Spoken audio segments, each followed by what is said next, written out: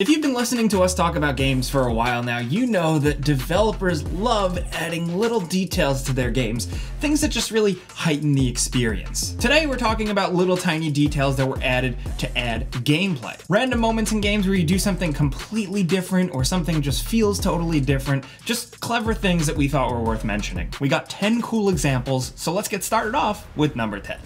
Now, the campaign mode that has 5 separate segments and is in total only about 5 or 6 hours long, it shouldn't be surprising that Battlefield 5 is going to introduce some ideas and concepts that don't get much screen time. It's following the Call of Duty model of giving you quick little alternate gameplay styles that last only a few minutes, or at worst, only a few seconds. A lot of this stuff just kind of adds to the pacing, and a lot of it isn't totally noteworthy, but we think the skiing is here. In one of the game's chapters, you play as a Norwegian freedom fighter on a mission to rescue her mother from a German-held facility. And after a quick setup, you switch to the main character of the episode with your objective way out in the distance. How do you get there? Well, by skiing. It's a surprisingly impressive simulation that only really lasts a few minutes or less, but it's there.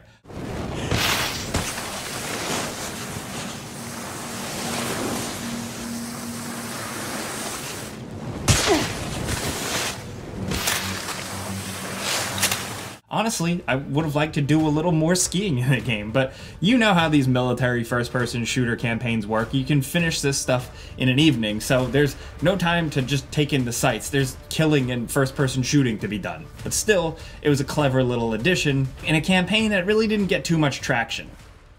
Now, next over at number 9, the Call of Duty franchise. It's jam-packed with these alternate gameplay styles. Sometimes they're well integrated into the games, and sometimes they're really not. Now, you can't deny the Black Ops sub-series for its ambition, but those games are the absolute worst about integrating their alternative ideas into gameplay. They're constantly introducing new concepts or switching up the gameplay for only a few minutes at a time and then never really revisiting them again. Now, in our mind, the perfect example of this sort of thing is in the mission WMD in the awesome first Black Ops game.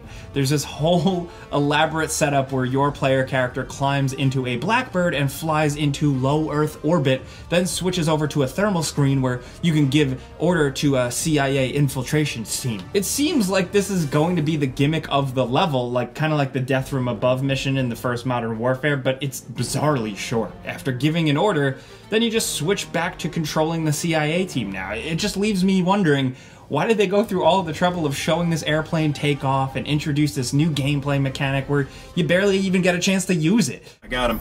Kilo 1, this is Big Eye 6. I have you on the TRP. Roger that, Big Eye 6. We have zero visibility on the ground. We need you to guide us to the comms relay. Maybe there was originally going to be more of it and the developers at Treyarch just thought it was boring, or it didn't help the pacing, or they had to cut it for budgetary reasons. I don't know, but it's a strangely in-depth setup for what ends up just being another run-and-gun Call of Duty mission. Next over at number 8, let's talk the Final Fantasy VII Remake and the dance-off. I mean, some people are going to ask, where did this come from? It's not just out of nowhere, it's also really elaborate. For some reason, in the middle of the Final Fantasy VII Remake, we get this elaborate dance number / rhythm game where Cloud has to prove something. I don't know, his intentions? To get the dressmaker to make Cloud a dress? Listen, reason has very little to do with this whole thing. This is just the game developers having some fun here with a self-indulgent sequence that just goes way harder than it has to.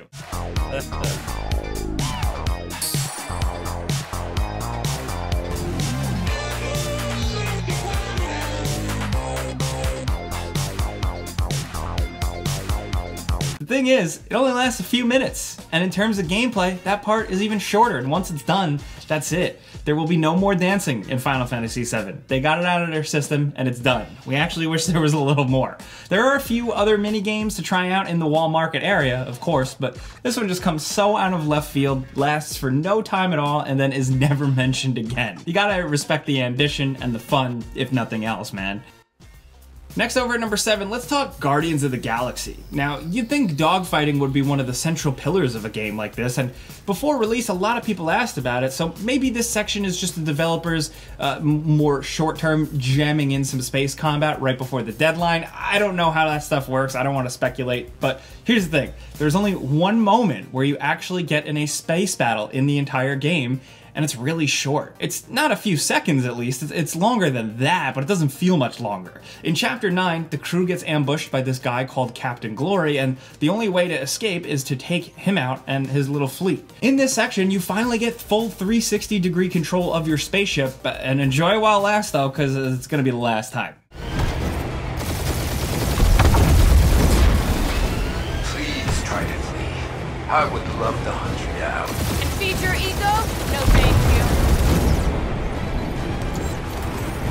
There are a few moments before and after this part that let you control the ship, but they're more like playable QTEs where you're stuck going in one direction. This little segment actually lets you cut loose with guns and missiles, and while it's pretty basic as far as combat depth is concerned, it's still a fun little sequence. It's not up to the level of like the Halo Reach space combat segment, but it's pretty good for how short it is.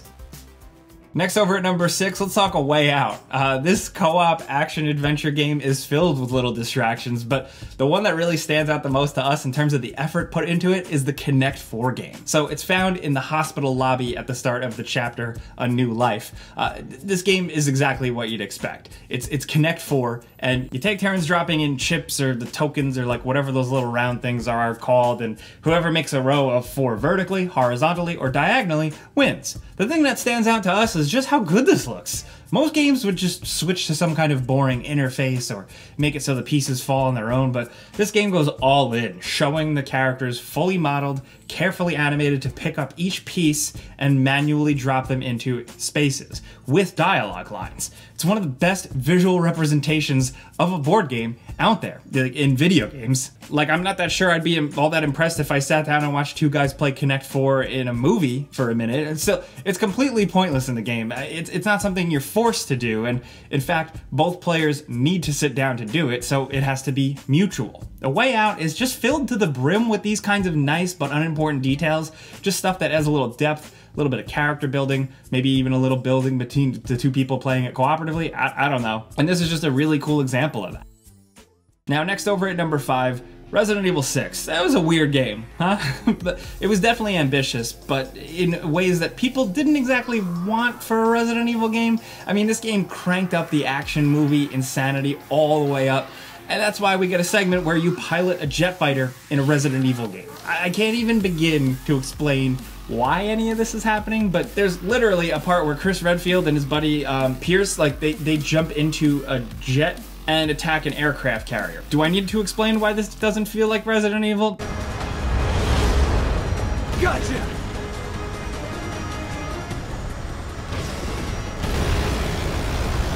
Either way, yeah, I mean, this game is actually full of these little gameplay changes. There are multiple car chases, for example, but the jet fighter just stands out in our mind as the most bizarre and unnecessary. It's not bad for what it is, but why is it in a Resident Evil game and why is it so elaborate?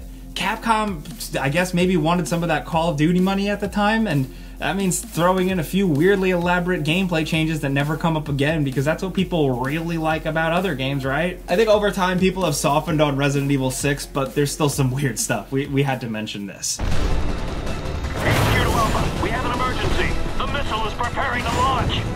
How in the hell?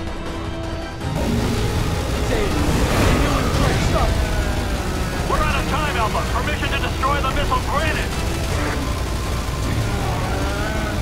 Damn it, that thing's in our way! Next over at number 4, to say that No More Heroes 3 takes some pretty strange turns would be an understatement. I mean, it's a game with wild shifts in tone, presentation, and even gameplay. Sometimes it works, sometimes it really doesn't, but it's definitely unique. You gotta admit that. There's a reason why people like these. There's a few oddball bosses that show up before the rank 3 battle with Sonic Juice, but this one really is something else, because instead of being your standard hack and slash combat, this time you're forced into an old school RPG battle, for whatever reason. Preemptive strike! Legendary water! We gotta attack with command input? We take turns attacking. It's an extremely fair way to do battle. This is hardly the first game to pull out the RPG fight gimmick, but it's one of the most recent that we can think of, and somehow manages to be one of the strangest. I mean, just look at this guy. He's got hands for nipples. Gotta love the developers.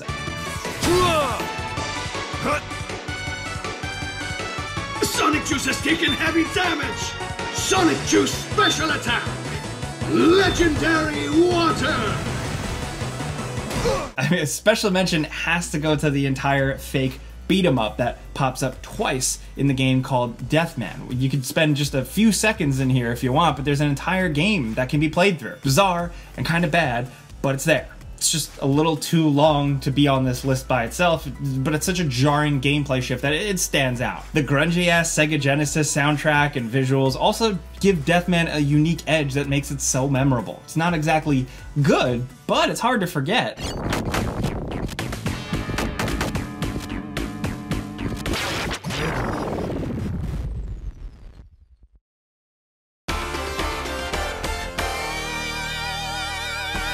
Now, next over at number 3, you know, for a game series about the criminal underworld, there's actually very little gunplay in the Yakuza series. Sure, there's things once in a while, and sometimes story-wise, some bad guys will whip out a gun during a big dramatic moment, but actual gunfights are almost non-existent in the world of Yakuza. Well, I mean, except for in this frankly insane sequence near the end of Yakuza 0, where Kiryu blows away dozens of guys during a car chase.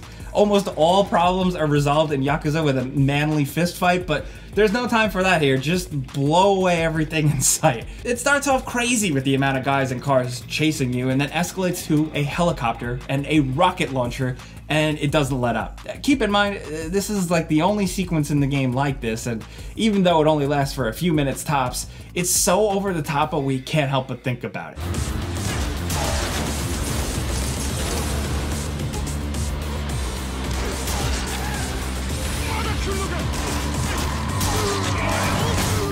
This series has always had an interesting take and how it handles killing and stuff, and this is a really good example. I don't know how this stuff lands.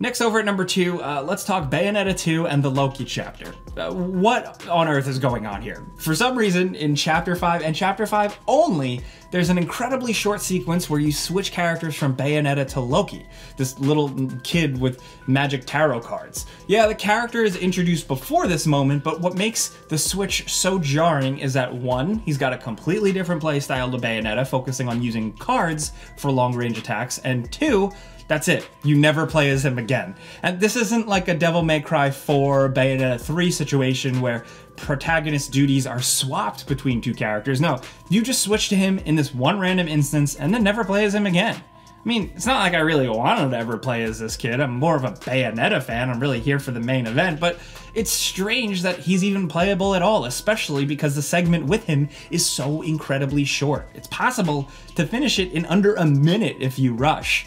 Loki doesn't have the mechanical depth of the main character, obviously, but it's still a new playstyle that you barely get to learn before he goes back to being an NPC that you never see again. The only thing I can really think of is that Loki was originally going to play a larger role, but then Platinum came to their senses and realized that nobody really wants to play as this kid, so get him out of here. But they didn't want to waste all that hard work they spent building him, so there's a minute of gameplay here. That's just pure speculation, of course. We're just arm-sharing it here. Platinum actually does this sort of thing sometimes, but Loki's section stands out as being particularly short and weirdly pointless.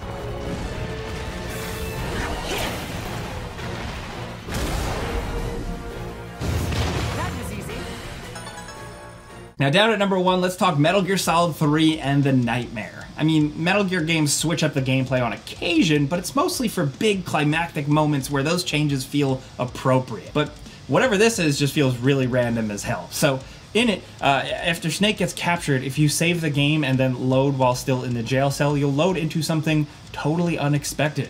An entirely different game. Instead of the usual melodramatic sneaking action story players have come to expect from this series, they're treated to a bizarre hack and slash where a guy with 2 hook swords fights zombie policemen in an empty warehouse. The gameplay, the visuals, and the entire theme of the game don't mesh with Metal Gear Solid 3 at all. It's not even period appropriate. All this stuff looks vaguely futuristic. You're supposed to be like during the Cold War here. All you do is run around killing enemies until the dream ends and Snake wakes up. I have to emphasize just how random this feels. It has absolutely nothing to do with the rest of the game. In fact, it doesn't even feel like the rest of the game. It just feels like it was made by a totally different developer. That's not actually the case, though. Apparently, at least according to the Metal Gear fan wiki, the game was derived from the prototype build of Zone of the Enders 3. So it appears that all of this stuff was built intentionally for this game because Zone of the Enders is its own can of worms, but there's not zombie cops in it. Unless the third game was going to be really different from the other two. Who knows with Hideo Kojima and his team. Whatever, you can end this bizarre dream in seconds, but the whole thing is so out there and bizarre that it's hard to forget. It's not even that scary. It's not like an actual nightmare sequence. It's just random, but it's so unexpected that it does feel kind of creepy. And you know what? It's just another one of the many reasons why we love Metal Gear Solid.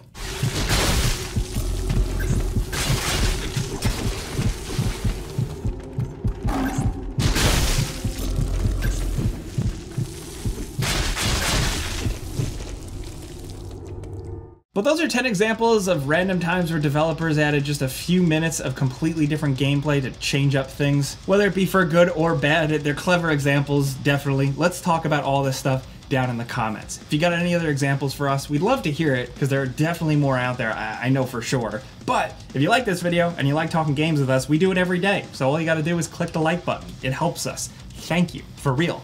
But as always, thank you for watching, and we'll see you guys next time.